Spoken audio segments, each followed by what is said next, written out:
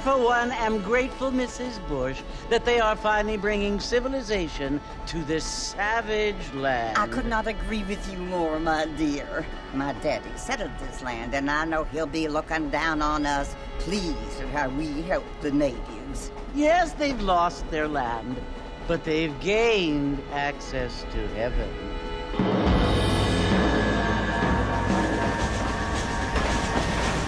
But, Father, do you mean unless an innocent receives communion, they're destined to go to hell?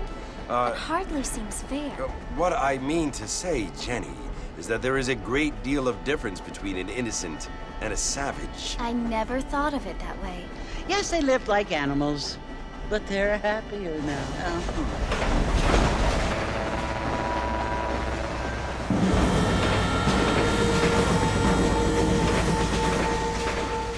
Not only do people now have motor cars, Father, but I heard that pretty soon we will be able to fly. No, only angels can fly, Jenny. No, apparently people can fly. Didn't you hear? Out in Kansas, a man even got a car to fly. I hardly think so, Jenny.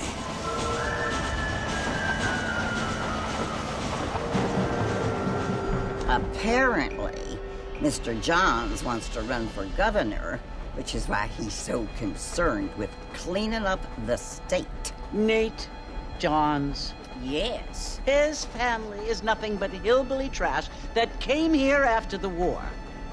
I don't want to be judgmental, but this state should not be ruled by such a disgusting family. A family without class. Apparently. The Johns family have made a lot of money, and he has a lot of friends in politics. Mrs. Bush, money isn't everything. There are many things that money cannot buy. It seems that money can buy voters, though.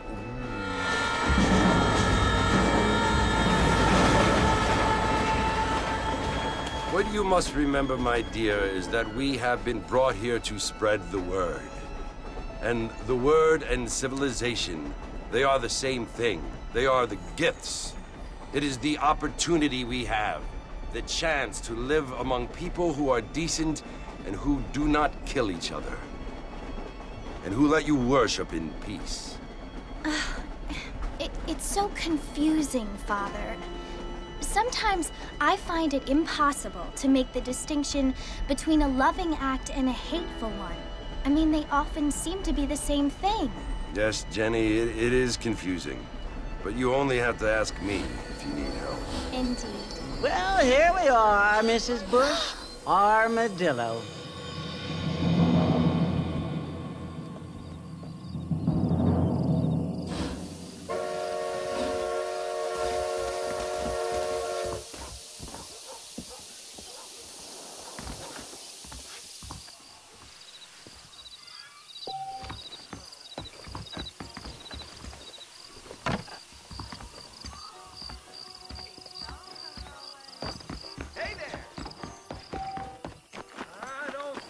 Too good.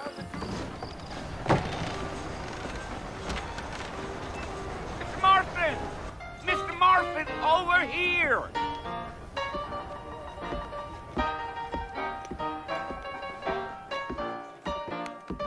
You must be John Marston. Sometimes. I'm Jake. Your friends from Blackwater hired me to guide you. They ain't my friends, but pleased to meet you, Jake.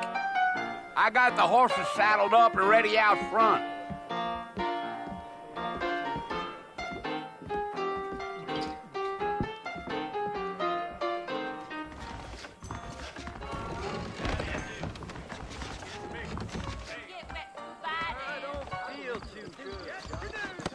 Careful, my friend.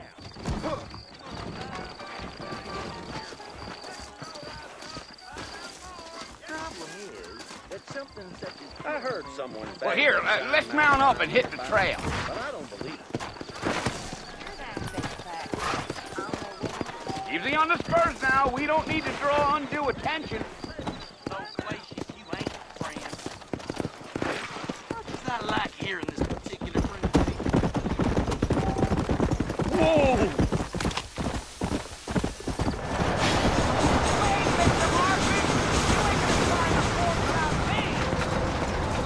Come on. We ain't never gonna get to the fort if you keep riding off like that. So it's Fort Mercy you want to visit? That's right. Ain't taking nobody up to the fort in a long time. Strange place for a decent fella to want to visit, if you don't mind me saying. Who said I was a decent fella? It's been abandoned for years now. Folks say it was built during the Mexican War. What kinds of soldiers around back then? Why'd they leave? Well, I ain't entirely sure. I heard they had to go up north to fight Indians, or maybe they got tired of being soldiers and went looking for gold. You know how things is. So what are you doing up at the fort? I'm looking for an old friend. Well, like I says, you ain't gonna find many folk around those parts these days. Those you do find are about as sociable as most readed back to you. I mean, I ain't one to judge a man by the company he keeps, but... Well, he ain't been friends for a long time. Are you planning on spending any time in Armadillo, Mr. Marston? I doubt it. I ain't planning on staying very long. Well, if you're fixing for some female company, you can do a lot worse than Armadillo. Fine as cream gravy they are. Not like Thieves' Landing. Dang, those girls ain't even fit for a drinking man to hole up with. I'm a married man, I'm afraid. Ain't we all?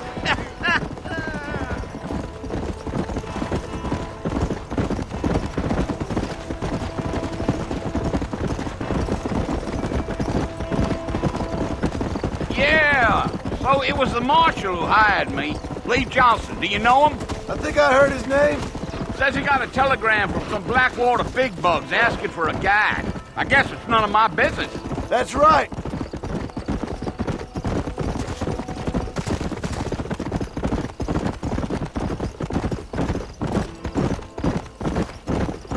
You ain't very talkative, are you? Nope. I'm just chewing the dog, mister. It's how I am. I don't mean nothing by it. Trust me. There's things you better off not knowing. Yeah.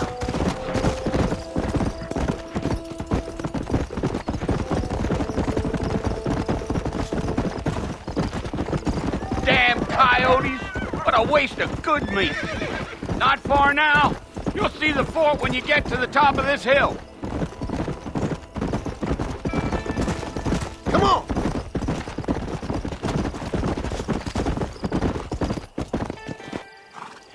Listen, mister. This here is what's left of Fort Mercer. Some gang rode in and took the place over. So I understand.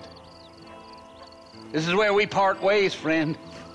You have yourself a good time.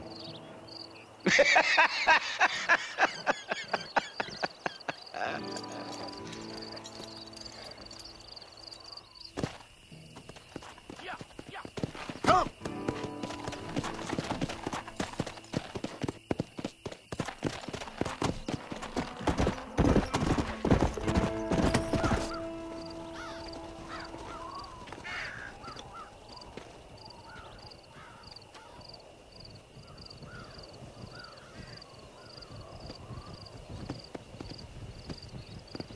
Bill! Bill, I've come for you! Bill Williamson! Come out here right now! Go away now, John. Don't make me kill you. Nobody needs to kill anyone, Bill. You must think I was born yesterday. You always did think I was an idiot. That ain't fair, Bill. You were as my brother. I've come to try to save you. Oh. Do I look like I need saving? Bill, please. They want to kill us all. I can help you. Well, you never tried to save me before. You only seemed to save yourself.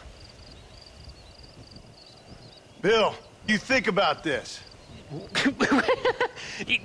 You implore me? You implore me. You always were one for fancy words. I'm in charge. No more Dutch. And no more you. Implores. I implores you to go back and tell them to send someone just a little bit more impressive next time.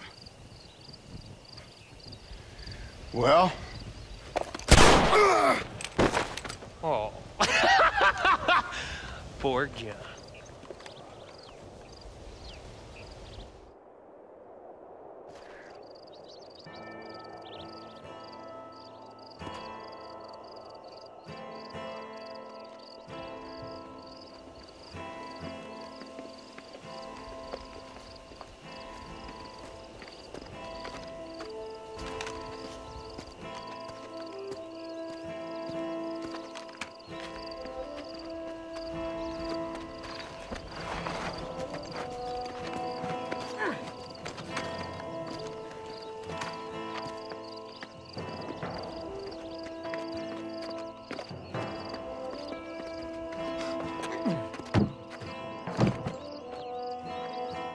Well, you'll be okay.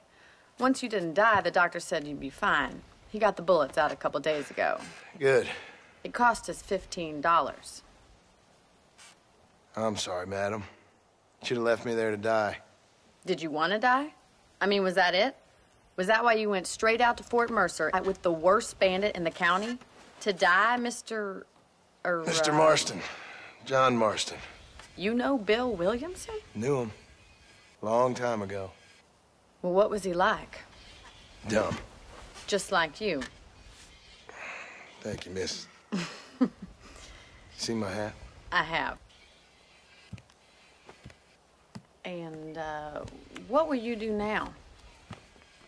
Now I'm gonna take my time and go after him the less kind way. Well, that sounds very fun, Mr. Marston. Quite heroic, just like in those penny dreadfuls my brother used to read. Meanwhile, if you'll excuse me, I've got a ranch to run. Of course, if you're feeling better, why not take a ride with me later? Help me patrol the perimeter. You can earn back some of that money we wasted on doctor's bills. Of course. Thank you. For saving my life, I mean. Next time, I strongly recommend you don't try to lose it quite so earnestly. I'll bear that in mind.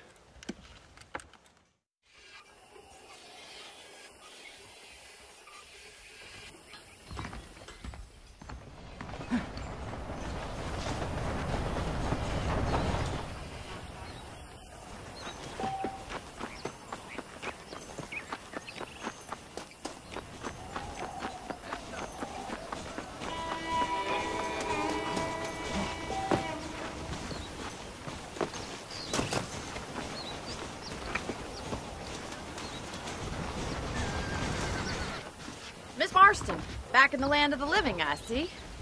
Figured it's about time I started paying back that $15. Well, no time to waste. The horses are saddled up over here.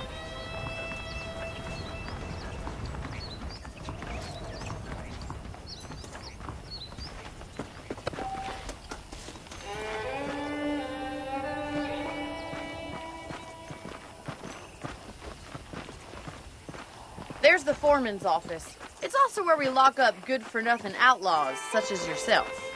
I'm happy enough with my current quarters right now, Miss McFarland. I picked out a fine horse for you. Yeah! Come on, then. I'll show you around the property.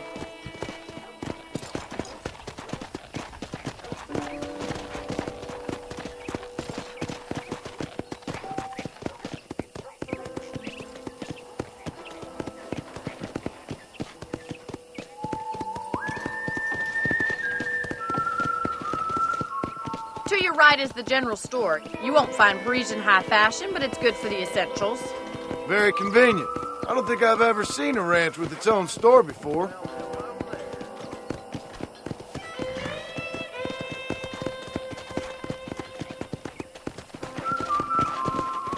And corral. This one's for the horses. What do you think? I'm no expert, but it certainly looks like a fine corral. I suspect you've stolen more horses than you've broken. Now, where'd you get such an idea? First impressions are hard to erase.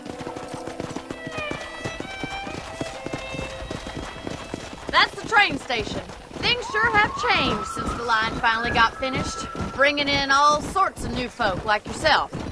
Is that such a bad thing? Change is only good when it makes things better.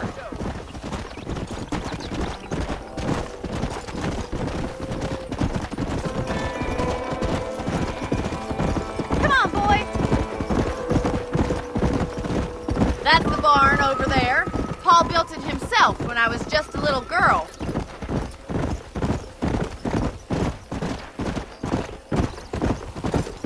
And here we are, back at the house. Let's stop for a while before we head out on patrol. You'll get no complaints from me, Miss McFarland. This weather makes a man happy to be alive.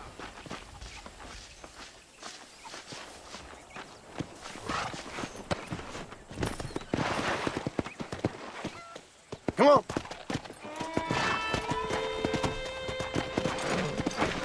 Easy. Well, are we going inside?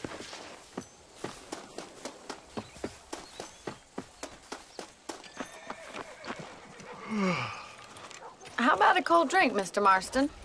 Thank you, ma'am. Getting shot, then riding a horse seems to take it out of you. I could use a rest. Sure. Come on in. I'll show you the house, and then you can sit for a while. Thank you.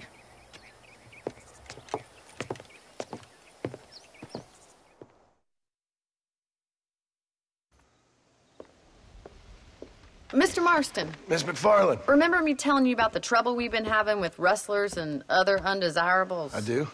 Will you help me keep watch on the property line this evening? Sure. I want to see just who is trespassing on our land. This is a fine weapon. Come, let's head out. The country is really beautiful at around this time.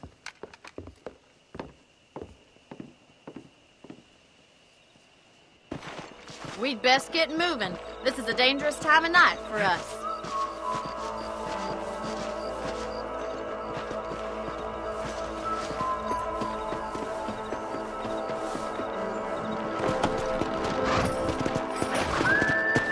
Easy now. Right, follow me. Keep your eyes peeled for anything suspicious.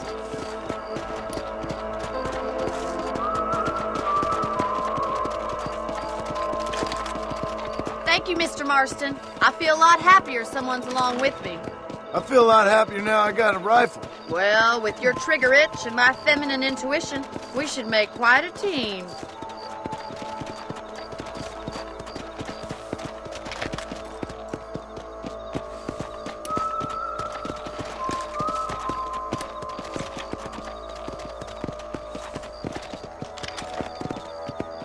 God damn it, these rabbits are at it again. Come on, let's get rid of them once and for all. Yeah.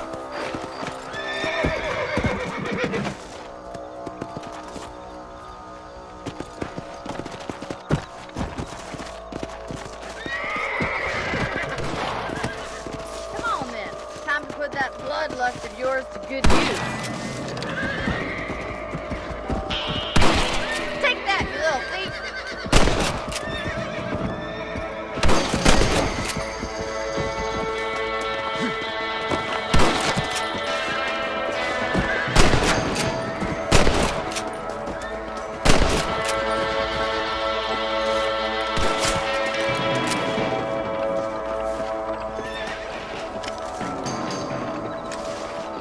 I'd have preferred if you put a bullet in those little thieves, but at least you got rid of them.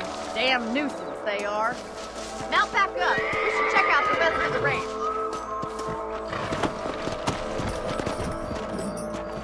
We should keep moving. There's still a ways to go.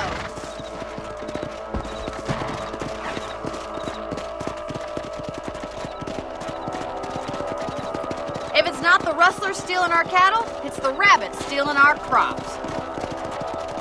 It ain't never easy living off the land like this. Maybe you should move to a big city. Become a lady of leisure.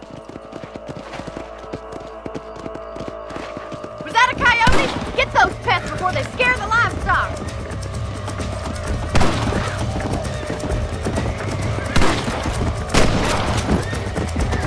Come on.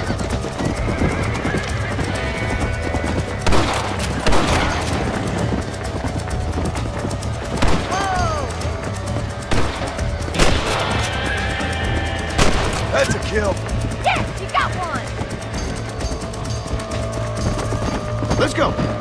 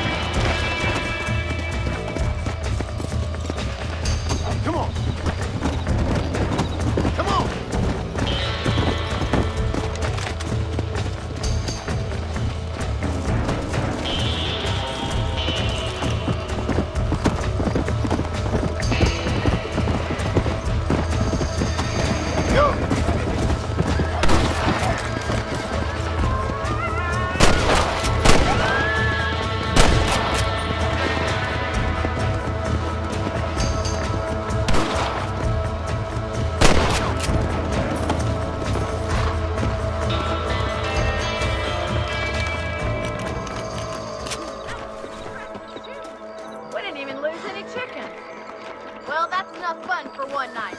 Let's head back. Come on.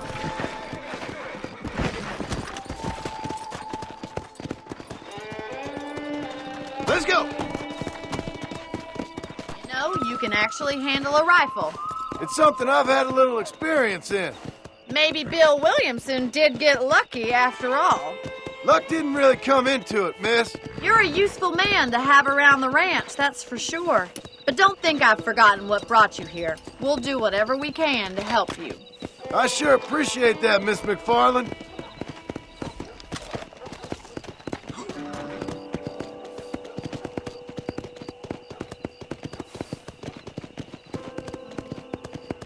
Here we are. Let's go.